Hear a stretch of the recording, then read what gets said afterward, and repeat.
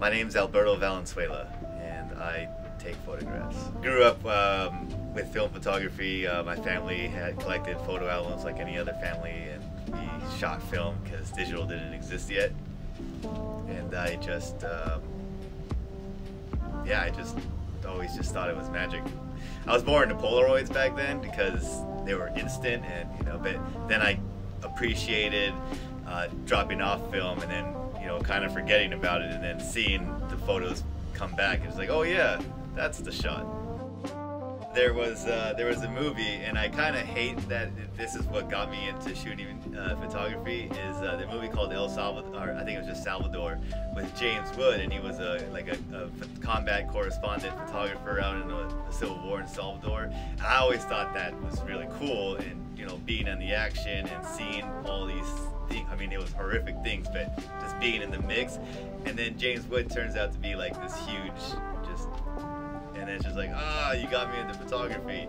And it was fun because when I joined the Marines, I wanted to be a photographer, combat photographer, but they didn't give me that job. But it was that movie, Salvador. I think with film is the fact that it's basically crystals, and it's like light absorbing crystals, and then a chemical process that bring this, just something that can't be captured digitally no matter how many filters you try. I shoot digital too, but with film it's always a shock and a surprise because I mess up a lot, and so I'm always I'm just like, oh, it worked.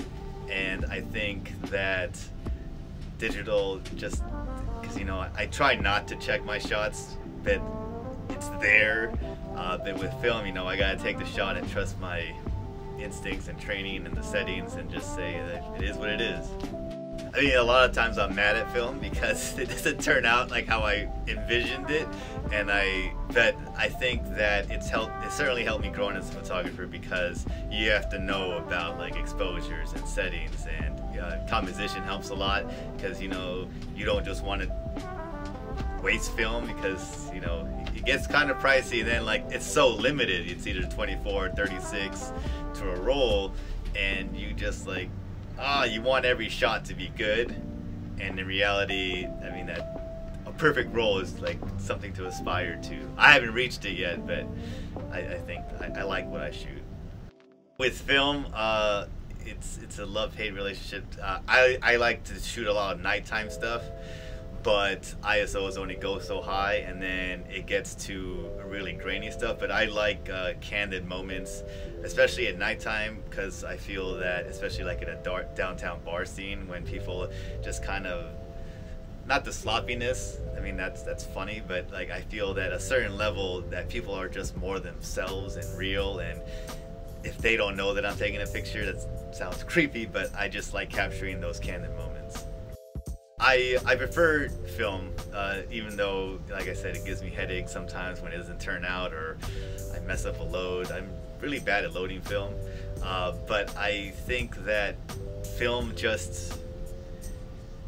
it's just more of a, I kind of see it like as being a photographer is like being a magician, and a magician can't really amaze themselves with their own tricks because they know the secrets. But with film, I know certain things, and I have expectations of what it could turn out to be, but I don't know until it's developed and shown to me. They're like, oh, that's what happened. Digital can replicate a lot of how a film looks, but it's not going to capture the same feeling. And I know that's kind of hearsay, and film has feelings, or film evokes more emotion, I feel. Even a younger generation that didn't grow up on film, that just knows digital, it's like records. You can listen to all this music on Spotify or YouTube or wherever you listen to it, but like when you put a record on, it's a whole different feeling. Even if it's the same song, it's just a whole different experience, and I think that's what film represents. It's a different experience of a magical moment. When I shoot film, I sort of have a generalized game plan, because film is so finite and I only have a certain number of exposures. So I go in with a certain game plan most times. Other times I look at the film stock and what it's done before in certain situations, and then I try to test it out. With digital, it's more I'm just gonna try anything and see what happens because it's digital and you just click away, and that's fun too. But I guess it doesn't bring the satisfaction as a film shot. If I had infinite resources, I want to tell a story, but I want to recreate the whole experience as best I can. So I would shoot on slide film and project it onto where the audience is going to see this, but different scenes throughout, like in a gallery, and projected instead of printed, because I feel that when you project slide film in the right settings, it's just a whole different experience. And it's kind of like those little I forget what they're called, beta things, when you look through it, and like the the kind of 3D effects. I think that's I'd do one of those then. Slide film, it'd be slide film. My favorite film stock is a black and white film. I'm gonna go with T-Max. I feel that it's very versatile, especially the high ISO. I don't really shoot it at 3200. I shoot it more at 1600, but it can go to 3200. And because I do a lot of nighttime stuff and just wandering around, like, I feel it's just the most versatile, and I can trust it, and I can develop it with the mono bath myself. So that's my favorite. My favorite camera would have to be the one that I have nearest to me. But right now it's this M6, but I have a lot of cameras and I use a lot of them, and it's just,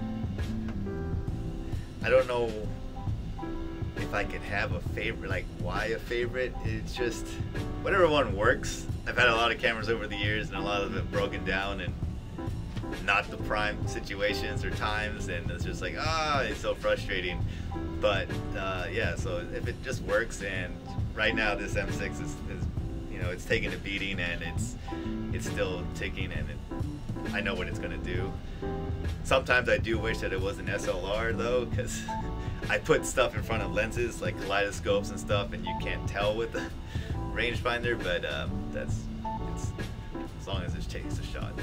I think that those people that don't understand film or don't appreciate it should certainly give it a try, just because it's a different process. I mean, if you boil it down, a sensor is pixels, and that's also dust and sand and crystals, but like film is just, it's a different thing. It's like, why would you drive an automatic versus why would you drive a stick when you could drive an automatic? It's just a whole different experience, and I feel that not only is it a different experience, but it helps you be more present in a moment, because with film you can't check your shot.